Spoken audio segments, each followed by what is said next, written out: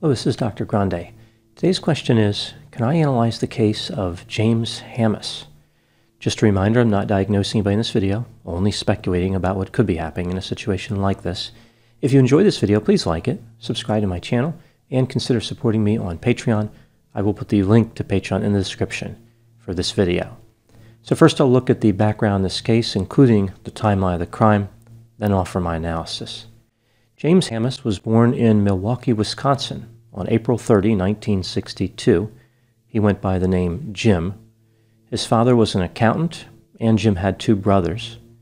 His family moved to Springfield, Illinois in the 1970s. That's where he would go to high school. He graduated in 1980 and attended school in Iowa to become a mechanic. He gave up on that and moved back to Springfield. He enrolled in college to become an accountant. In 1984, he met a woman named Joy Johnson. They would marry on December 22 of that same year and move into an apartment in Springfield. In addition to being married to Joy, Jim had a girlfriend, somebody he dated from high school. Jim and his wife had a daughter named Amanda in 1986. Jim and his girlfriend had a daughter in 1989. Joy did not know about his relationship with this girlfriend or his other daughter. At some point, Jim and his family moved to Cincinnati, Ohio, so that Jim could work for a Coca-Cola distributor. This was his main family that moved, not his secret family. The family would move again after Jim took a job for a Pepsi distributor called G&J in Lexington, Kentucky. Joy volunteered at a local food bank and was a homemaker. Jim was making good money and eventually became the controller for the company's southern division. In 1998, Jim started embezzling money from his employer. He created a phantom bank account for an existing vendor and made payments to that account. Over the course of several years, Jim embezzled over $8.7 million. He paid estimated taxes to the IRS totaling $2.7 million.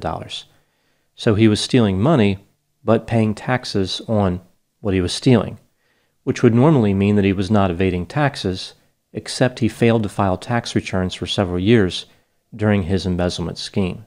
It's hard to know which is worse, the fact that Jim embezzled millions of dollars, or he helped the company distribute Pepsi. Jim started spending a lot of money on various items like motor vehicles and scuba diving trips. He would sometimes go on trips for weeks at a time. Joy was curious about where he was getting all of the money. He told her that he had invested in a software company and made a quick $100,000. This takes us to July 24, 2003. At about 10:30 p.m., Jim went for a walk alone, which he was known to do frequently. His daughter Amanda was out on a date, therefore only his wife Joy was at the house. One of Amanda's friends was curious about what happened on the date, so she drove by the family home at around 11 p.m. As she approached, she saw smoke and called for help. The residence was on fire.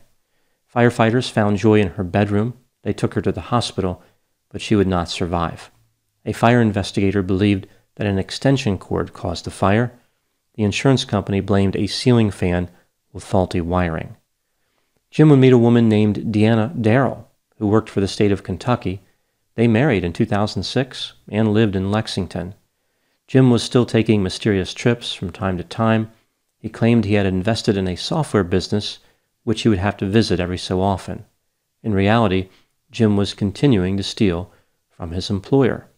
On February 22, 2009, Jim was called to a meeting at the company headquarters in Cincinnati, Ohio. They confronted him about all the money that was missing. They found out because employees discovered canceled checks being returned from an unfamiliar bank. Jim also failed to file taxes, and the IRS was investigating. 2 days later, an arrest warrant was issued. When the authorities went to find Jim, they could not locate him. All they found was his cell phone and wallet on a road in Cincinnati. Investigators believed that he was on the run, but they thought that Jim wanted to make it appear as though he was the victim of foul play. Jim made his way to the Appalachian Trail, which stretches from Georgia to Maine. It's almost 2,200 miles long. Many people regularly hike on the trail. About 2 to 3 million people step foot somewhere on the trail each year. Many are just hiking for a few hours or for the day, but some stay on the trail for months. For example, there are people who try to hike the entire length of the trail in one season. These individuals are called thru hikers.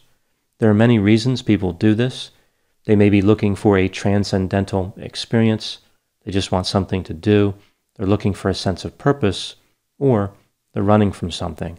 These hikers are part of an informal community of about 2,000 people. If somebody stays on the trail long enough, they get to know a number of other hikers. Most of the hikers come up with a trail name, which provides anonymity and adds to the mystique of the process. Jim came up with the name Bismarck. He hiked on the trail for multiple seasons. He lived in various places during the winter, including Maine and Indiana. Jim would regularly speak to people on the trail. He was quite friendly. He was also not shy about being featured in photographs. Most people who met him liked him quite a bit. There are a few reasons that he was not immediately detected as a fugitive. He did not cut his hair or beard. The culture of the thru hikers tends to be consistent with not asking a lot of questions, and many thru hikers were not exposed to a lot of media products, like the news. It was not unusual for the hikers to share stories. Jim participated in this. He told people that his wife had died, so he said goodbye to his 2 daughters and started hiking on the trail.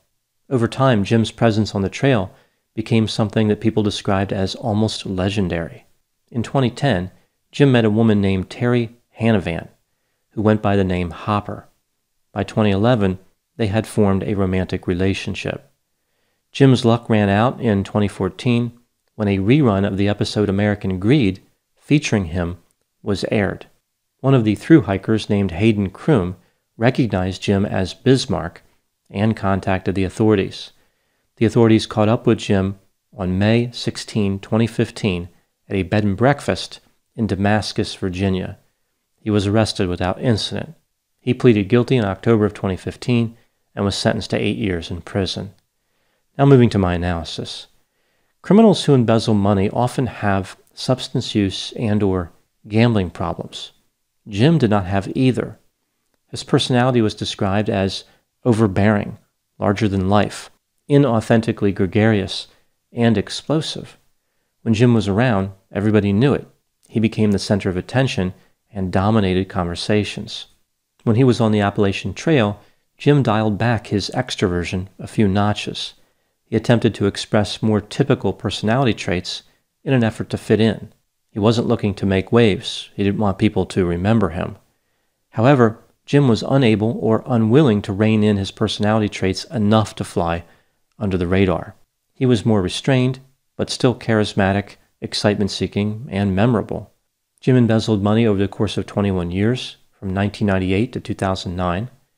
Before he was confronted by his employer, Jim had been conducting research on the internet about how to disappear. It seems as though his employer caught on before Jim expected. Jim was willing to walk away from his second wife and his daughter.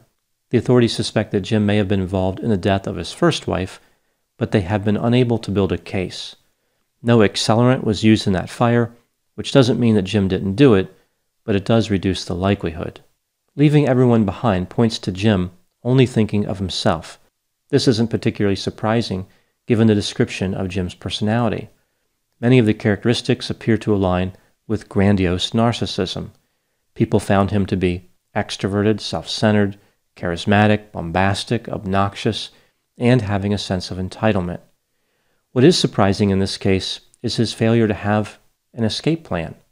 Even though he was discovered earlier than he expected, he went for years without being caught, again spending much of that time on the Appalachian Trail. Why didn't he leave the country? Why did he adopt such a prominent role on the Appalachian Trail? It's almost like he was just wandering. He really didn't have a strategy. Maybe his arrogance led him to believe he would never be caught. I find it interesting that Jim selected the trail name Bismarck. Who knows why he did it, but one famous Bismarck is the German battleship. In the end, Jim and Bismarck shared the same fate. They both sank. In addition, both went out in a blaze of glory and cemented a place in history. Maybe that's all Jim wanted. Maybe he was okay with getting caught because he desired the full credit for his incredible 21-year embezzlement scheme. What lessons can we learn from this case? I think one of the most remarkable features of this case is how The hikers who encountered Jim had no idea about his past. They weren't even suspicious. One of the hikers he became close with was a law enforcement officer who had experience chasing similar types of criminals. That hiker would say that he had no idea. Jim's story was completely believable. I think this really speaks to how individuals with narcissistic characteristics can believe their own lies or almost believe them. They engage in self-deception. Jim was highly convincing because he either believed his own lies or felt as though he deserved for those lies to be true. At some point, the truth simply fails to matter to these individuals. They create their own truth, their own reality, and then unite with that new reality along with the people they are deceiving. Those are my thoughts on the case of James Hammis. Please put any opinions and thoughts in the comment section. They always generate an interesting dialogue. As always, I hope you found my analysis of this topic to be as intriguing as an embezzling Pepsi distributor. Thanks for watching.